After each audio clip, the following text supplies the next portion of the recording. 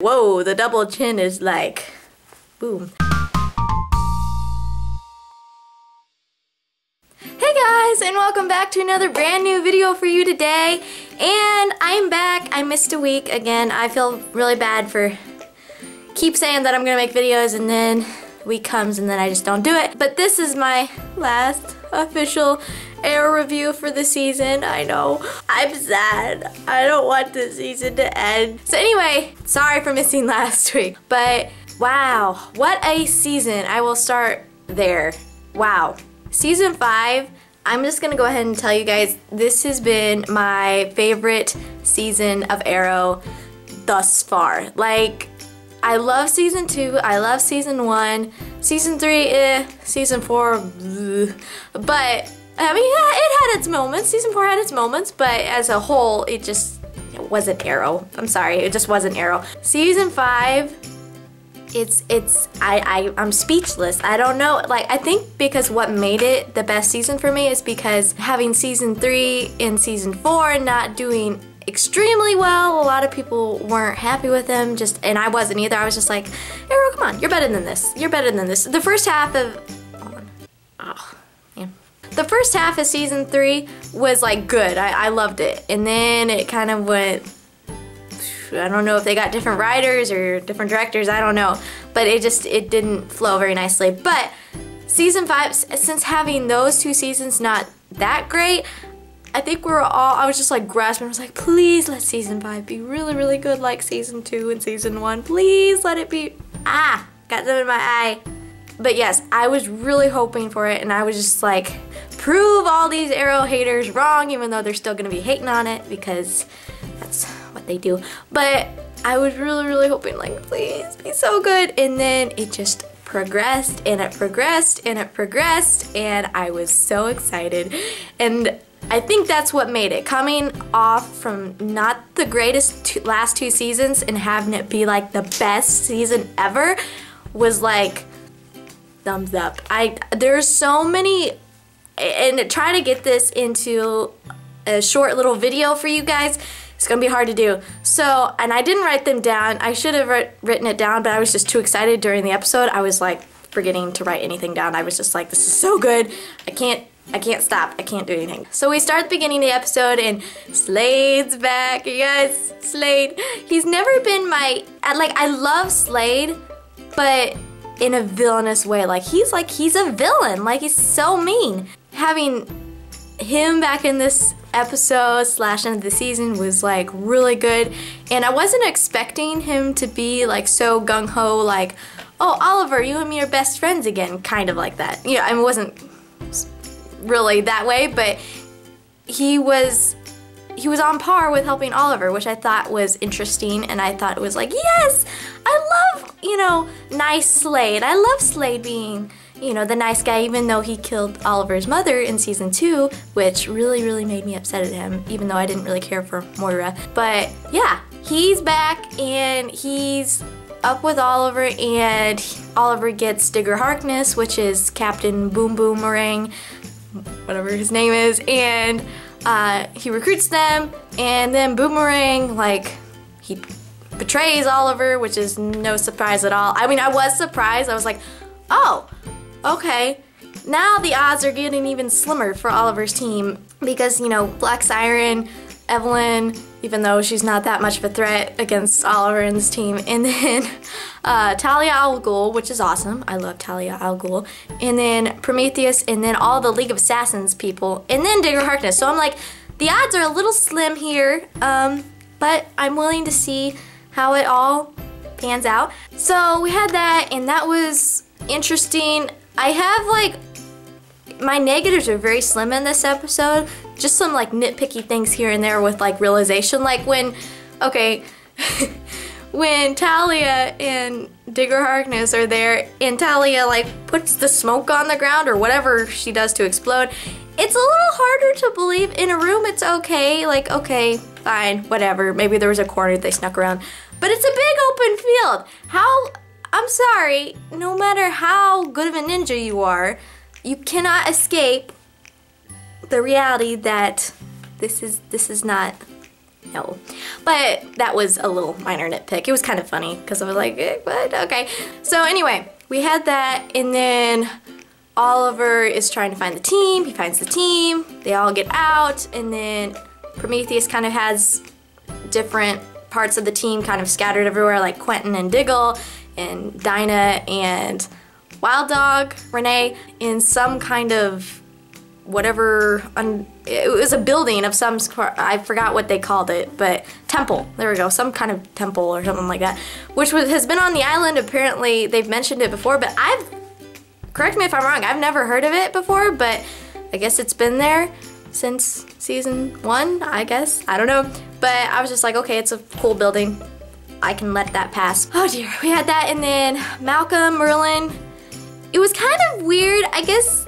It's not really a negative in my opinion, but it was just kind of weird that this has been a big character since season 1, and to kill him off like that, I was a little skeptical. I'm thinking that they're probably going to bring him back in another episode, maybe to say, like, I feel like they're saying he's dead, but if they want to bring him back at all, they can bring them back. It might come to, in the first of the season 6, they might say like, oh yeah, he's dead, I see his body.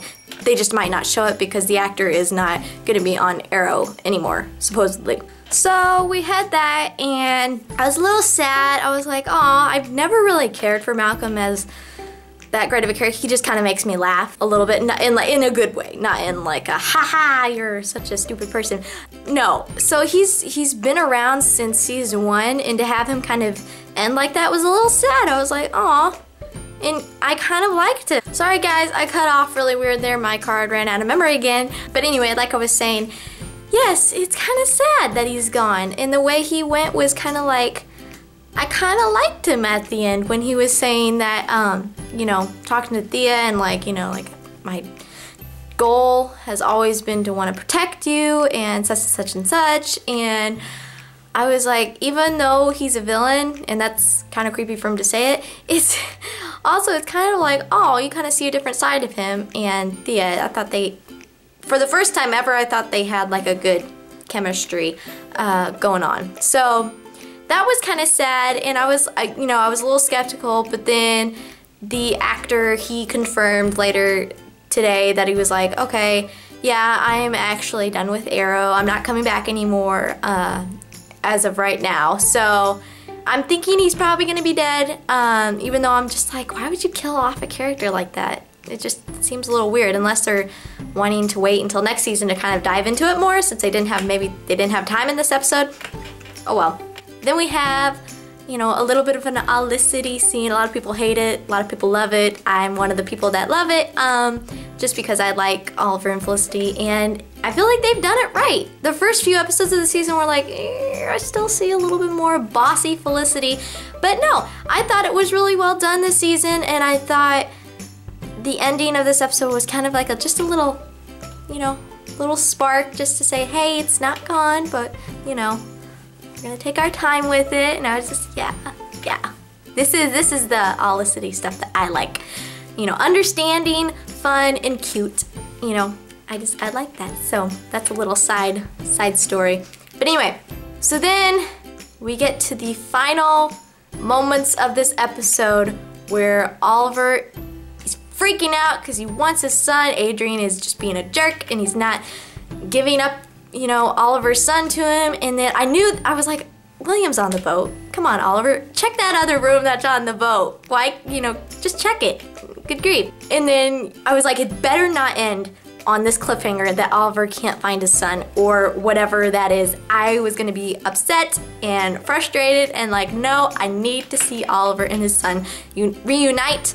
Adrian, he pulls him out. Adrian's like beat up and everything like that. And I think Adrian really, now that I look back on this season, that was his goal. If his goal was wanting Oliver to kill him, then that was his whole plan at the end of that was his whole crusade. He knew he was gonna die either way. So I'm like, that's just kind of messed up and that's kind of sad.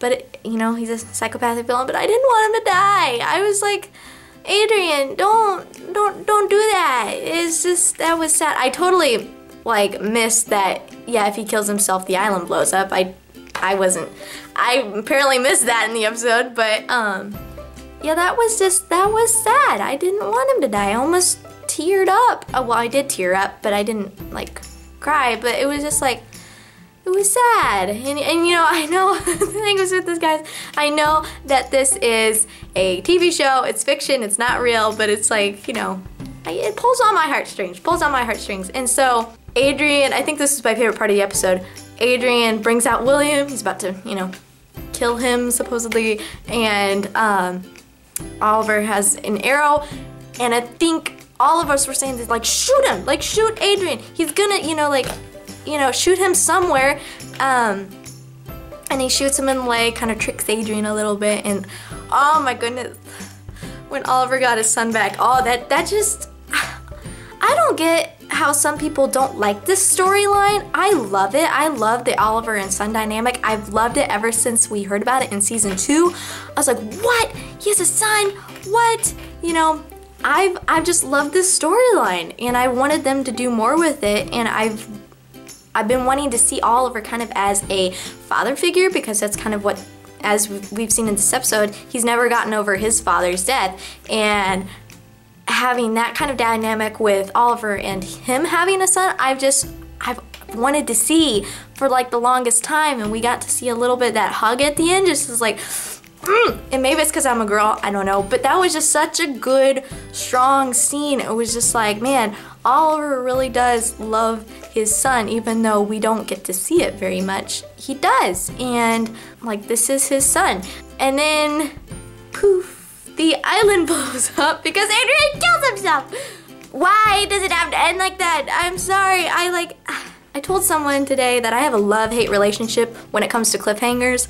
I love them, but at the same time I hate them because we have to wait another 5 months to get the extra storyline that's gonna happen. I don't know. But the thing is, that's kind of a little bit of like a spoiler, if you will. Click off this video if you don't want spoilers, but apparently, okay, so Felicity, Dinah, Renee, Diggle, and Oliver are all confirmed, and Black Siren are all confirmed for next season. So you know they don't die. I'm not sure if Thea and the rest of the people on that island are confirmed. By the way, what happened to Ragman?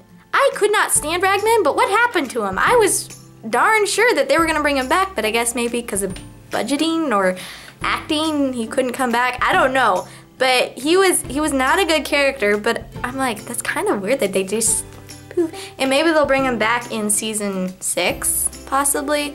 But yeah, Ragman. No, I'm just not a fan of Ragman. No. Anyway, that's how the episode ended, and I freaked out and I screamed at the TV. I was like, no, this cannot happen. No, no, no.